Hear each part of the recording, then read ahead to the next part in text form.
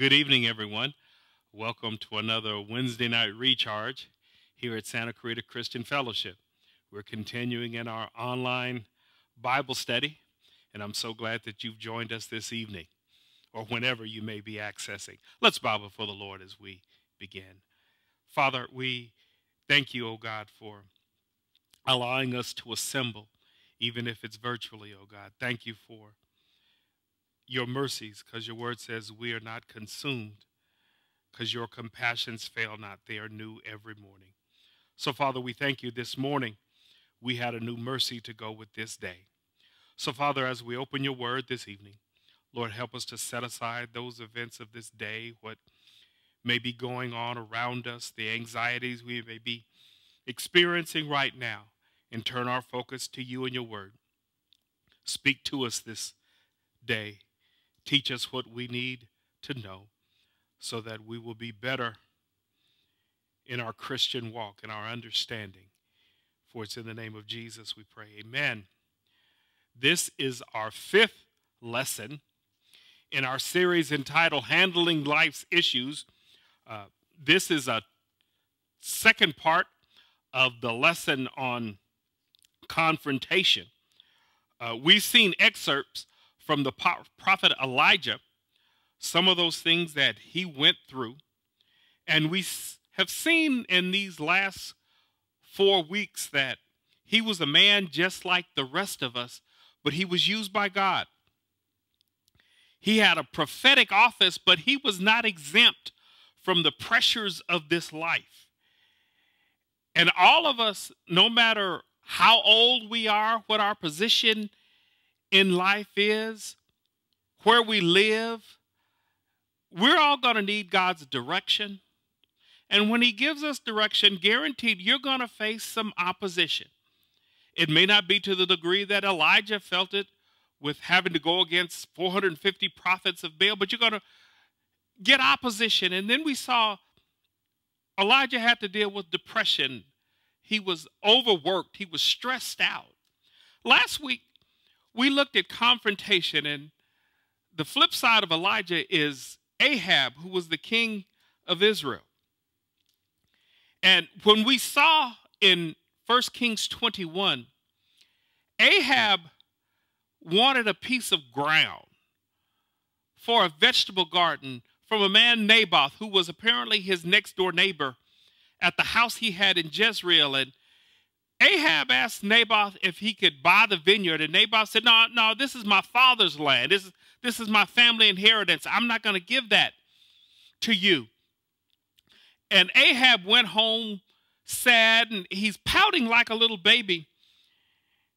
And when his wife sees him, Jezebel, she sees him, she's like, why is you the king? You exercise authority. And Ahab recounted the story as a little kid trying to pout, and I'm going to tell grandma what you did. And Jezebel said, listen, I'll fix this. And she ended up having Naboth murdered, and Ahab took possession of the ground. The prophet Elijah came to Ahab and told him that his kingdom would be removed from him. He was being judged by God, and that he was going to die and the dogs were going to lick up his bones. And we see there in 1 Kings 21, Ahab eventually repented. It didn't quite happen that way because of his repentance. But then he turns to Jezebel. He speaks to Ahab about Jezebel. And I don't know if you've noticed the whole time from 1 Kings 16 to the end of 1 Kings, and even on to 2 Kings when Elijah is still on the scene. Apparently, Jezebel and Elijah never have a recorded meeting in Scripture. Elijah talks to Ahab about his wife, but never to his wife. She stayed apparently behind the scenes, but nevertheless, she was like a puppeteer orchestrating what Ahab would do. And tonight's lesson is entitled The Spirit of Jezebel. It's alive and well. What lessons can we learn from Ahab? This is where we left off last week. And the last point of the lesson last week was be mindful of the company you keep. They can either lift you higher or bring you down. And we notice three groups of people here in 1 Kings 21. You have Ahab, who was wicked, but he was a weak man. His wife Jezebel was wicked just like Ahab, but she was strong. And we saw that the elders of Jezreel, who carried out Jezebel's orders, much like a mafia hitman would carry out the Don's orders, they were wicked and they were subservient. Jezebel was able to accomplish her mission because Ahab was weak. What keeps the spirit of Jezebel alive is someone who remains quiet. Ahab, even though when she said, "I'll take care of it," Ahab could have said, "No, honey, don't do that. You don't have to kill somebody over a piece of ground," because Ahab knew what kind of woman she was. The elders of Jezreel could have ignored her command, knowing that murder was wrong. A quote that's often attributed to Edmund Burke or John Stuart Mill from many years ago says, "The only thing necessary for the triumph of evil is for good men to do nothing." That's what keeps Jezebel alive, is when good people do nothing, especially in the face of evil. Look at our key verse for this evening. This is what Elijah says to Ahab about his wife. He says, "And concerning Jezebel, the Lord also spoke, saying, the dog shall eat Jezebel by the wall of Jezreel. The dog shall eat whatever belongs to Ahab and dies in the city, and the birds of the air shall eat whoever dies in the field." That was a picture of judgment. But we ask the question, let's step back for a minute. Who is Jezebel? Who is Jezebel? Well, we know that she's the wife of King Ahab, who was the king of the northern kingdom. When Israel split under Solomon's son, Israel was divided. The northern kingdom kept the name Israel, and the southern kingdom became Judah. And when you look here, most marriages in that day were arranged marriages. And in this case, especially with the king, it was a political alliance, because we know Jezebel is the daughter of Ethbaal, king of the Sidonians, which is in the surrounding region of Israel. And we see she is the one that wielded the power behind Ahab's throne. We see that she massacred the prophets of the Lord. We see that in 1 Kings 18. She orchestrated the murder of Naboth for his vineyard, and she was judged by God with this prophetic pronouncement of death by Elijah. But we've said this before, but we'll say it again because this is important. When we talk about Baal, and we said this at an earlier lesson, it says Baal was a fertility god who was believed to enable the earth to produce crops and people to produce children. Baal worship was rooted in sensuality and involved ritualistic prostitution in the temples. At times, appeasing Baal required human sacrifice, usually the firstborn of the one making the sacrifice. The priests of Baal appealed to their god in rites of wild abandon, which included loud, ecstatic cries and self-inflicted injury. And we saw that in 1 Kings 18, in that confrontation between Elijah and the prophets of Baal. It hadn't rained for 3.5 years, and Elijah's pronouncement, Ahab saw it as an affront to Baal. And when we look at these two individuals, Jezebel and Elijah, we see certain things. We see Jezebel hates repentance. She hates godliness. Elijah is one that demands repentance and accountability. Jezebel opposes righteousness. Elijah demands righteousness. Jezebel desires control. Elijah speaks for freedom of what God has to offer. Jezebel is, as we'll see, she'll appeal to pride. Elijah demands humility.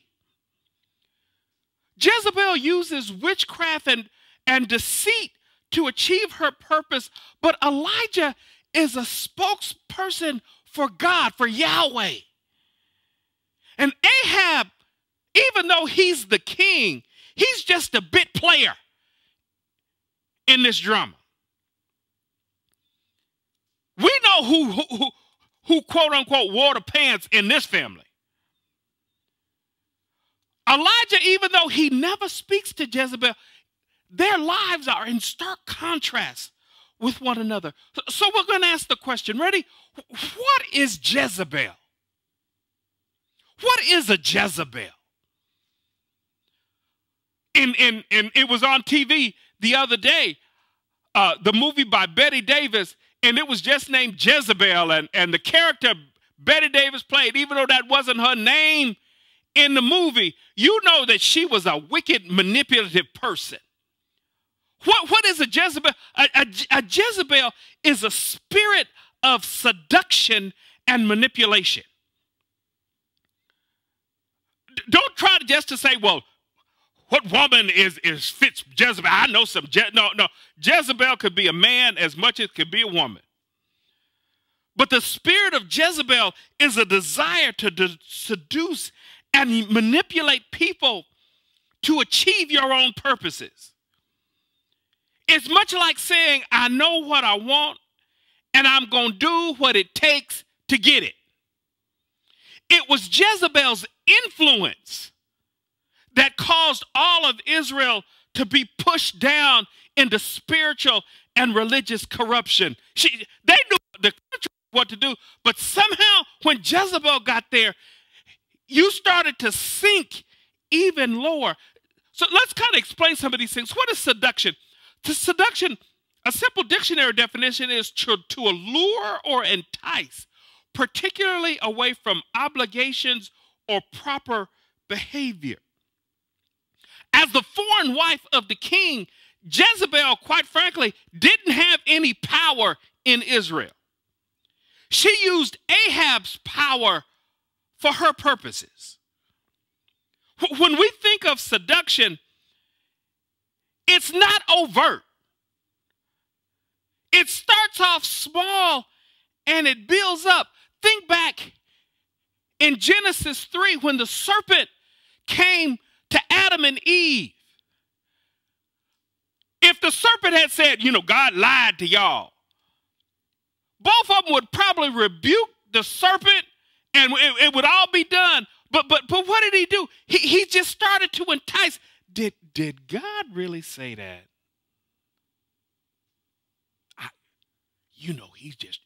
He's just trying to keep the deep things from you.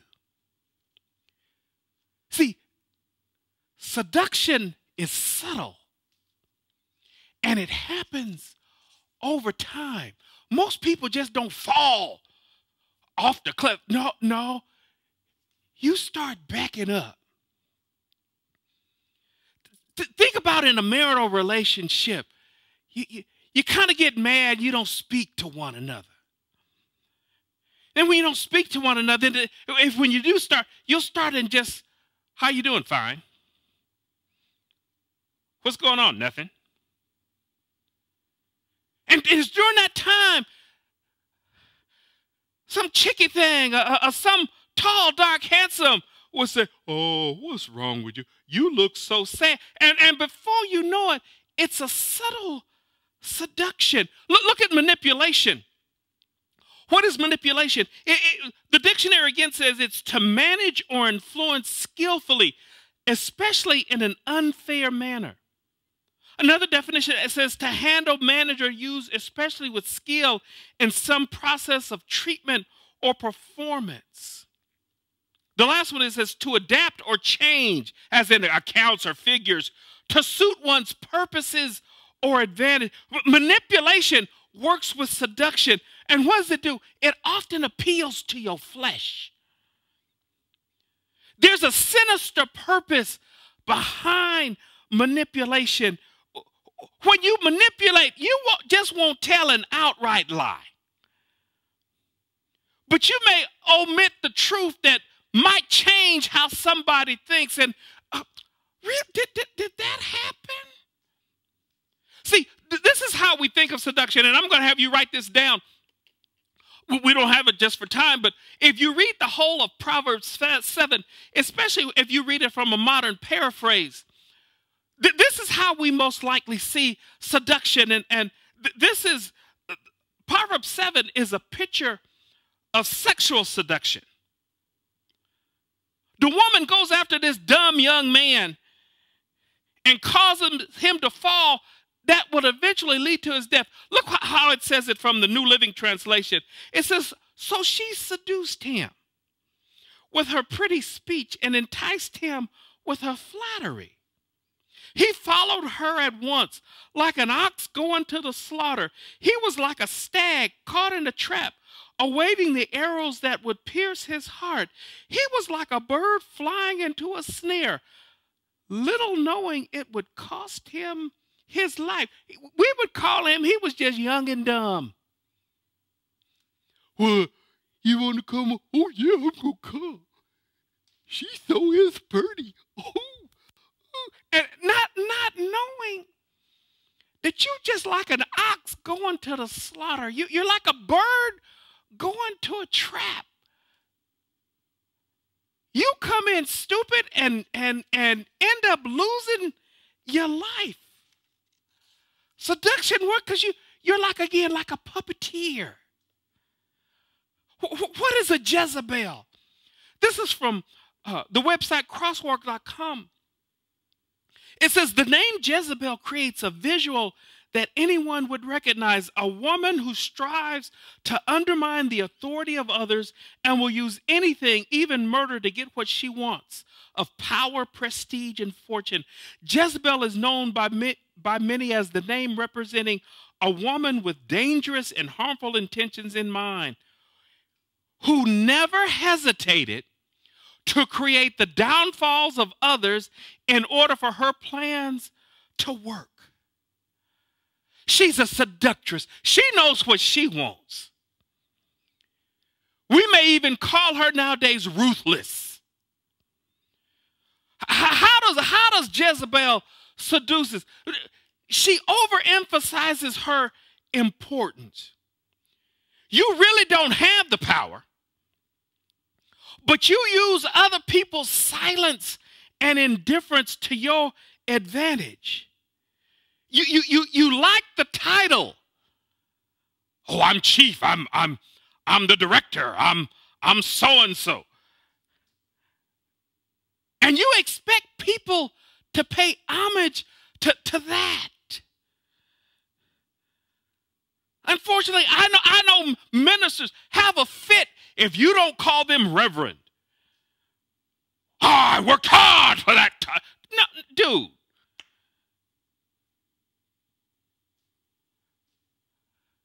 You no more anointed if they call you Cornell or if they call you Pastor Winston. It may be a sign of respect, but I don't care what you call me. Am I doing what God called me to do? I'm not important. But if I'm a Jezebel, I'm going to make sure you know who I am. What does else Jezebel do? She exaggerates to the extreme. There was an incident I know, an individual, he thought he was so important. He said, if I ever left this church, it would crumble and fall. No, Jesus said, I'll build this church and the gates of hell will not prevail against it. What was it? That was a fear tactic to make people scared to take action against his illegal and immoral activity. If I lead, no. How does Jezebel? She's greedy. Ahab should have been content with his own house. He may even try it on the other side of the house to try the neighbor on the other side to get his house if you just wanted a bigger garden. But he wanted just a little bit more. Be careful of people who are never satisfied. 1 Timothy 6:10 and 11, Paul says, now godliness with contentment is great gain. For we brought nothing in this world, and it is certain we can carry nothing out. How much is enough? But I will stomp on you if I'm a Jezebel to get what I need. Why? Because I need more. And the next one is lying extremely convincingly. I'm sure when Jezebel went to Ahab, it's like, oh, honey, she probably rubbed his ear and, oh, honey, why are you so sad? Oh, baby cakes, listen, you the king. Just let me handle it. No, I'm not going anything in bad, but let me go talk to Nabal. What does she do? She projects the illusion of power. She used Ahab's power. She used his seal, his letterhead. She's living in a world of distortion. The website Got Questions says about Jezebel, it says, since it appears that Naboth had no sons, there will be no heirs, and the land would revert to the possession of the king. Such a single-minded determination to have one's way, no matter who is destroyed in the process, is a characteristic of the Jezebel spirit. I'll take what's not mine. And then she creates alliances that will benefit her. We see that with the elders in Jezreel and with the prophets of Baal. They did her dirty work. Lastly, how Jezebel seduces, it's masked in a false religiosity. Jezebel can speak religious jargon. She can quote scripture. She could utilize spiritual language. Oh, the joy of the Lord. Oh, I feel the presence of God. Oh, if you just do what I need. God is speaking to me. But it's not an attempt to glorify God, but it's an attempt to manipulate you. See, what does it do? It's just like how Adam and Eve had to interact with the serpent. What did the serpent do? He appealed to your flesh. He appeals to your emotions. He appeals to your pride. He appeals to your desire to belong. See, Jezebels are successful because they're able to tap into the desires that may be in your heart. That's how confidence schemes work. When you get the email that says, oh, if I'm from Nigeria and I won the lottery and I can't get it because I'm not an American, but if I'll share 10% of my winnings with you, if I could just have that deposit put in your bank account, and before you know it, you just, oh, I'm just going to do a great thing. And what is it? You end up getting all your money taken. Why? Because they played on that emotional pull. The Apostle John said in 1 John 2:16 and 17, John says, for all that is in the world, the lust of the flesh, the lust of the eyes, and the pride of life, is not of the Father, but is of the world. And the world is passing away, and the lust of it. But he who does the will of God abides forever. The lust of the flesh, the lust of the eyes, the pride of life. There's an appeal that's there. How are we going to see Jezebel at work? Remember, he said it's like a puppeteer. How does she work in Israel? Look at 1 Kings 18, verse 21. It says, now therefore send and gather all Israel to me on Mount Carmel. This is Elijah speaking. And the 450 prophets of Baal and the 400 prophets of Asherah, here it is, ready, who eat at Jezebel's table. How did Jezebel get these prophets of Baal and Asherah under her control? She fed them at her table. It was a desire for their access to her power.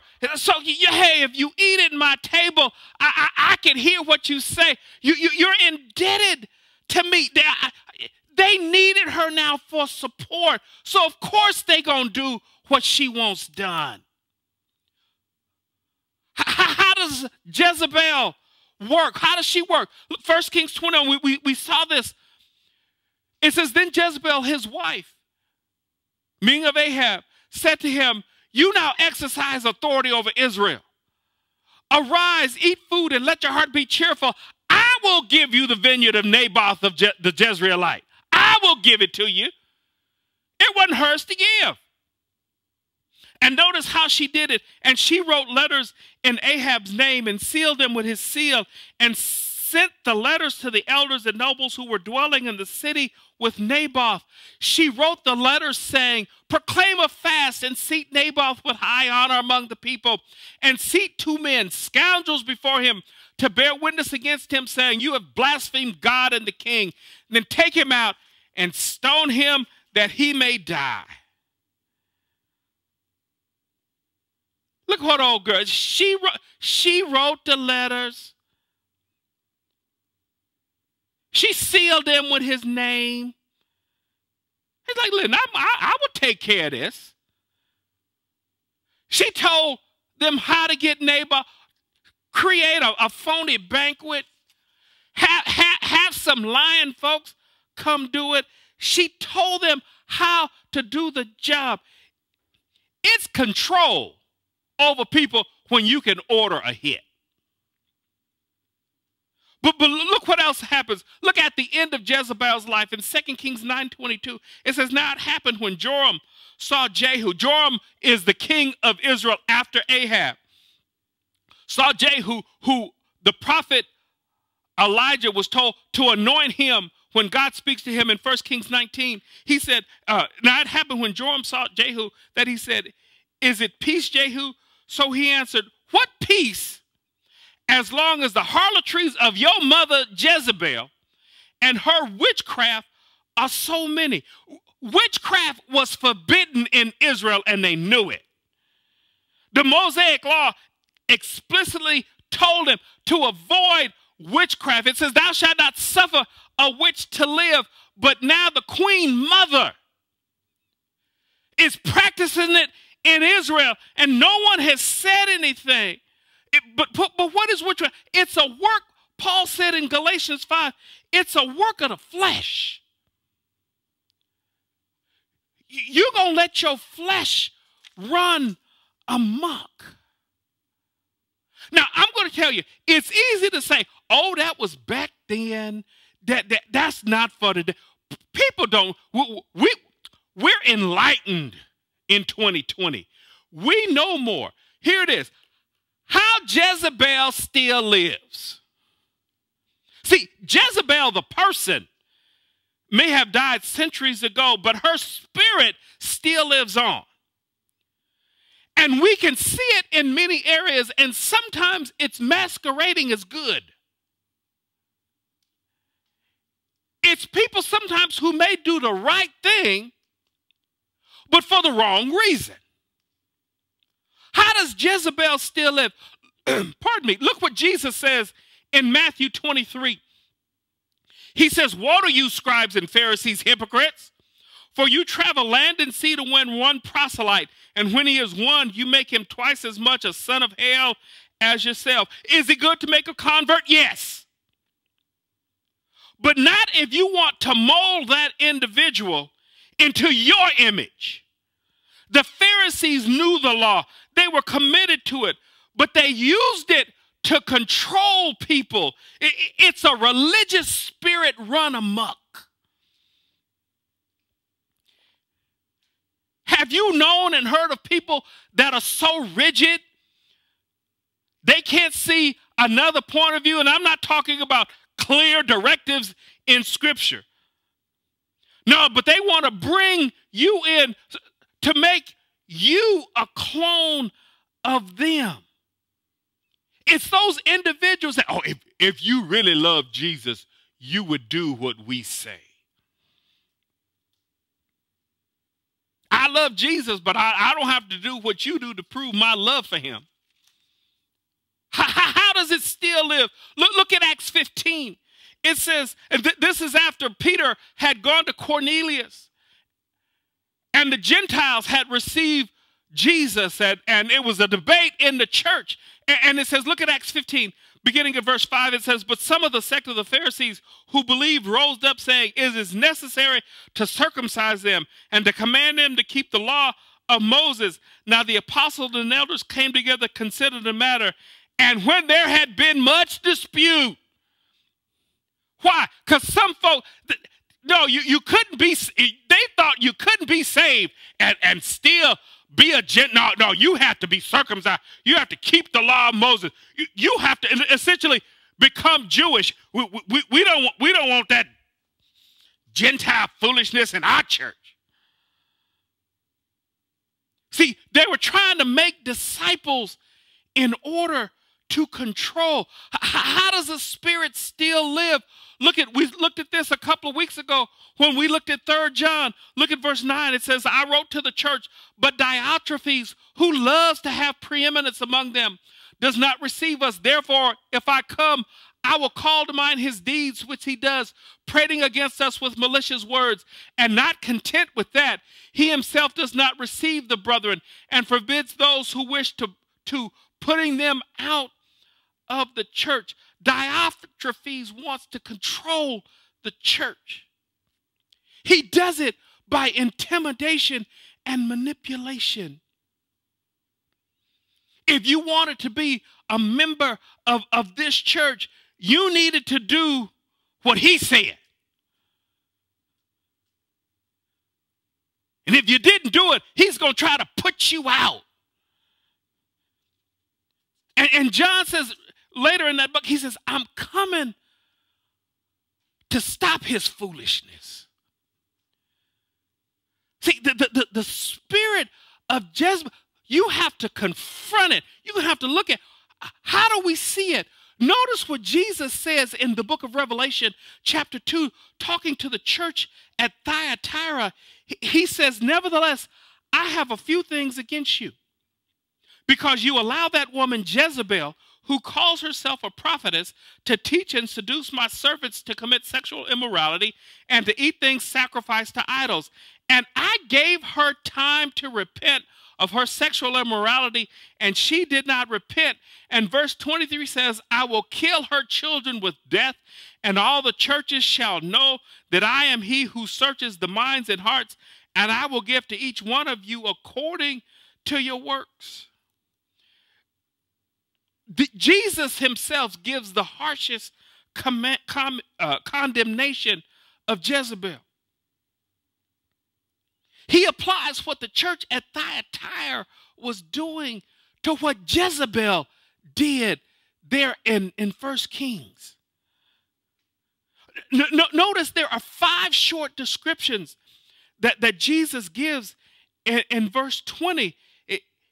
It says, she calls herself a prophetess. Second, she teaches. Third, she seduces. Fourth, she lives in rebellion. And 5, it says at the end, she's going to have a turbulent life. He said, I'm going to kill her children with death. I'm going to give you according to your work. Jesus pointed out what the teaching was.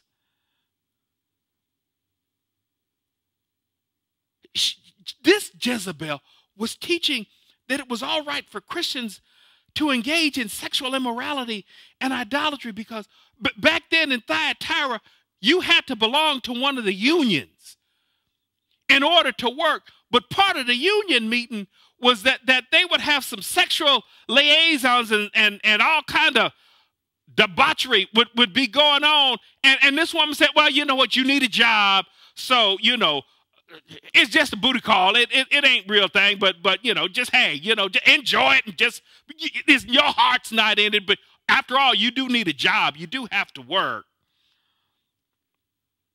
This Jezebel, what was she doing? She was saying no, yes, to what God had said no to. What is it? Seduction and manipulation. Oh, God knows your heart, and it's okay if you don't do it, because it's okay. Look at it further. Look at it at Matthew 7, beginning at verse 15. Jesus says, beware of false prophets who come to you in sheep's clothing, but inwardly they are ravenous wolves. You will know them by their fruits. Do men gather grapes from thorn bushes or figs from thistles? Even so, every good tree bears good fruit, but a bad tree bears bad fruit. A good tree cannot bear bad fruit, nor can a bad tree bear good fruit. See, the false looks like the real until you examine it. You could go to the store, to one of the craft stores, and you could get some artificial apples and grapes and bananas, and if you're at a distance, they'll look like the real thing, and it'll go, oh, those are nice red apples. Oh, nice big grapes. Oh, banana with no spots on it. But all of a sudden, when you get closer and you pick it, say, this thing's plastic. This ain't real. See, Jesus said, false prophets, they come to you in sheep's clothing, but inwardly, they're here to destroy you. See, they may be spiritual. Oh, God is in our midst. I feel his presence. You've seen some of them spooky folks, but I will tell you, there's a difference between spiritual and being biblical. The spiritual person may be spooky, but the biblical person is grounded in the word. See, you have to be on guard. You can't let your defenses down, because Jezebel is not going to come in and say, I'm a false prophet. I'm here to deceive you. I'm here to destroy you. I'm here to take everything that you hold. No. But they'll start to undermine. What can we learn from Jezebel? What can we learn from this person? First, we can learn that we need to beware of individuals who desire to achieve power for the sake of power. Watch out for the person that tells you if you love Jesus, you'll give the stimulus check to their ministry, because we know if you love Jesus, you know you want to support the church. This individual is more concerned about missing an offering than keeping the people of God safe. And they exercise their power, their position, to manipulate you. What can we learn from Jezebel? There are individuals that can be revengeful, lustful, savage, cunning, influential, murderous, and sinful. And here it is, even in the church. They love being in charge to take advantage of you, ruthless to get their way. But Jesus said, for a man to become great, you need to learn how to be a servant. The desire for power isn't killed just because you join a church. Too often people see the church as a means to get to the next level of personal fulfillment. Y'all come in here because I'm a businessman and I need to sell my stuff. So I know you want to support the church. And if you step on them, they'll shun you and try to kick you out. Thirdly, we must remain on guard against the desire to merge the world with the church. Jezebel did this successfully in Israel.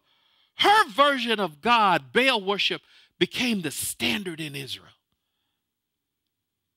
The Jezebel in Thyatira did the same thing. We've got to be careful that we don't let our politics override our theology. And we bring politics into the church and you manipulate the saints of God to achieve your political end.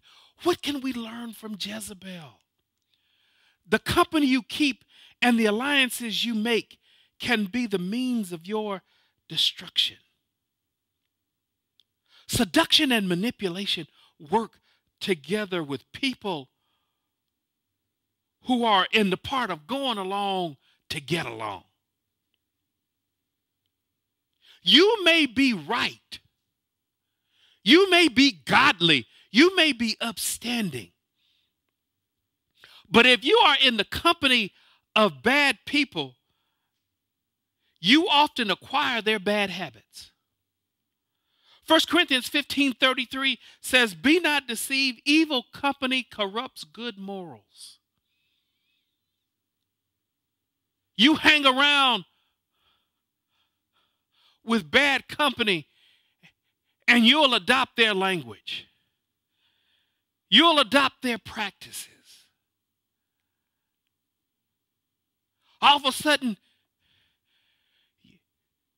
you can't worship God. You can't serve God. You can't say grace when you eat because, well, you know, they don't say grace. They may put me out. No. Fifthly, stay alert and prayerful against the spirit of Jezebel. We can never let our guard down. See, deception happens when you don't know the real thing. See, I'm going to tell you, I'm a Pepsi man. I like my Pepsi. I like it cold. And there have been times when I'll say, bring me a Pepsi, and the restaurant brought a Coke. I'll drink it, but the taste is different. You're trying to pull a fast one. I didn't ask for a Coke. I asked for a Pepsi. See, and it's like that. If you don't stay watchful, you'll try to go someplace and say, I'm trying to serve Jesus, and somebody will slip something in that's not of God. And if you're not watching, see, sometimes you have to say, this got to pass the smell test. You got to,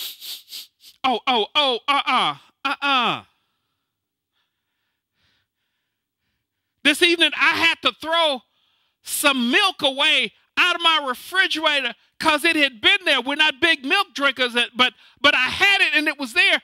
And when I opened it, it was white like milk. It didn't have mold or anything. No, but what happened when I opened it? Ooh, this is rank. Why? I had to smell it before I used it. Sometimes you need to smell some of this stuff before you grasp it. Why? Because if it's rank then, it's going to be really rank when it gets in your life. What can we learn from Jezebel? That we need to crucify those areas in your life that attempt to imitate Jezebel. I don't want that in my life. But sometimes it feels good.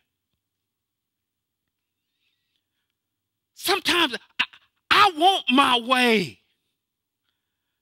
I'll never forget a few years ago when my wife and I, we had gone on a cruise to celebrate our 10th anniversary.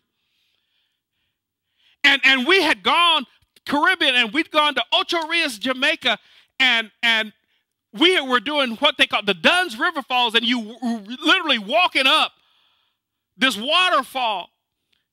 And they told us you have to hold hands with the person because you're going to have to help the person up because you're walking up the waterfall, not down. And I looked, and there was this couple that when we were on the bus going there, they were good Texas corn-fed people. And I grabbed my wife. I said, Cindy, come. I want to get next to it because the wife was 6 feet and 300. So, and I said, hey, I can pull you and she can pull me. So, and I was like, she's like, my wife was like, what? I said, no, just come with me, woman. Just come in. And we were coming in, and I was going to manipulate to get with those people. Until this little mousy man come in, and he got in between us, and I'm going to tell you, I want to slap him. Why?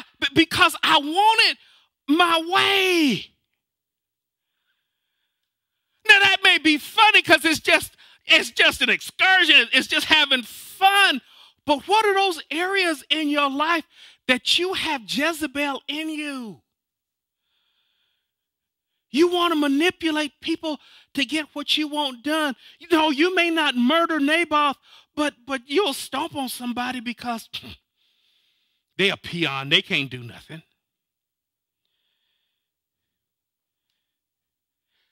See, when we look at the spirit of Jezebel, when Elijah told Ahab what would happen, it wasn't pretty.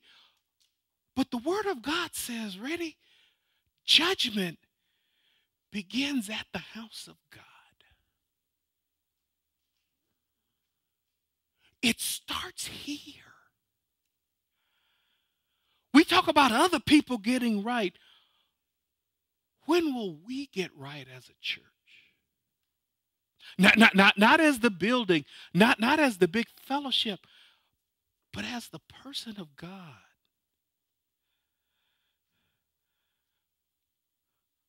Scripture talks about, Paul said in Ephesians 4, put away. Put away. See, but when we put it away, we replace it with something better. And that's what God has for us, something better. We don't want Jezebel because she was ultimately destroyed. But we want God's best. Amen. I'll stop there. Next week, we'll conclude our lessons from Elijah. And he goes into 2 Kings, and he's translated into heaven. The lesson will be packing up, getting ready to go. So I encourage you, read 2 Kings. Matter of fact, you can read chapters 1 and 2. It's a good story that's in there. And look forward to seeing you next week. As I always say, if you would like a copy of the PowerPoint presentation, please email me at cornell.h.winston@gmail.com. Again, thank you so much for joining us. Thank you for joining us here at Santa Clarita Christian Fellowship. I know we're still distancing, but God is still teaching us. We're still able to interact with one another. And I thank you for joining us this evening. Amen. And look forward to seeing you next week as well. Be the Lord willing. Let's bow as we conclude. Father in heaven, how we thank you. Lord, that even when we are challenged by your word that sometimes may make us feel uncomfortable, you afflict us not to cause pain, but enable us to grow, enable us to mature. Lord, enable us to be conformed to your image. So, Father, we pray this evening as we receive your word, Lord, let it not fall on stony ground or thorny ground, but let it fall on good ground and produce a crop. Lord, help us to get rid of those Jezebel tendencies those desires to manipulate, to seduce, to control, to have our own way. Because, Father, we don't want to emulate the world, but we want to be transformed and conformed to your image. So we pray, Father, that you would strengthen us as only you can. Lord, be with this church. Help us to continue to lift high your name. Lord, be with those that are watching, that are here, that, Lord, that may be experiencing anxiety because we can't come together. But Lord, thank you. You still minister to us where we are.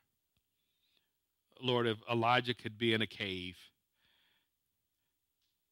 and just has the birds to feed him every day, Lord, thank you. You can still feed us with your word. We can still have fellowship one with another. We can still grow in you. So, Father, help us to grasp these opportunities that you present us, not to grumble or complain, but, Lord, to say, show us this next step that we need to do. Thank you for each and every one that joined us this evening. Lord, return this time to them, to all of us again, with a better life, a productive life. We love you. We bless you. We thank you. Be with our nation, Lord, those who are in leadership. Give them wisdom. Lord, we pray for those who are in authority that we may lead a quiet and peaceable life. We pray for those, God, that are suffering right now because of COVID. Those who are anxious, help us, God, to cast our cares on you because you truly care for us. Strengthen as only you can. Minister as only you can. Lord, help us even today to be a committee of one, to let our light so shine, not that people could pat us on the back, but they may see you and glorify the Father which is in heaven. We thank you for this opportunity to study, to pray, to be together. Thank you for what you provided for us. We look forward to meeting again at the next appointed time. In Jesus' name, amen. Again, God bless you. God keep you. Look forward to seeing you again. God bless you.